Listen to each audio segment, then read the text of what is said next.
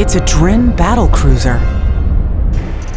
And somehow, it hasn't noticed us. No, we're too close for its long-range scanners to pick us up. Great, let's just loop around this bad boy in hyperspace somewhere that is not Earth. If we can destroy it, we will cripple pirate activity in this sector. Who cares? And collect a 30 million credit bounty for taking it out. As I was saying, who cares about combating space piracy more than me? Exactly. The very reasonable reward is just icing on the cake. Guys, as captain of this ship, Co-captain. I am making an executive decision. We're taking out that Drin bastard. Like I already executively decided. Hands in. Space Cowboys on 3. 1, 2.